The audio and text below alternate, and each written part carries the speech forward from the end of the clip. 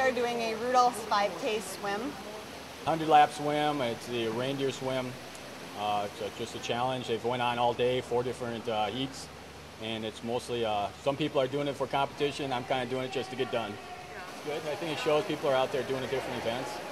You know, that they're willing to go out there and show some athletics and show that we're not just becoming dining hall potatoes. You know. I'm usually up for a challenge, so I saw that they were doing this.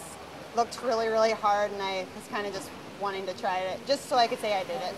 I started training about 3 months ago and trained for about a month and a half. Didn't actually know that this was going to go on, and then found out about it about a month ago, and then started training pretty good for it this past month. Feels good when it's done. Right now I'm kind of antsy. I'd like to get going. It's a long, it'll take a couple hours, and I'd like to be done with it at this point in the game. I can't wait for a couple hours to be by.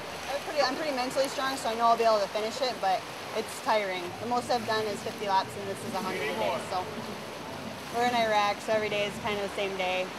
Doesn't really matter to me that it's Christmas. Just something I could do so I could tell everybody back at home I did this in Iraq. The fact that it's Christmas Eve is just a bonus.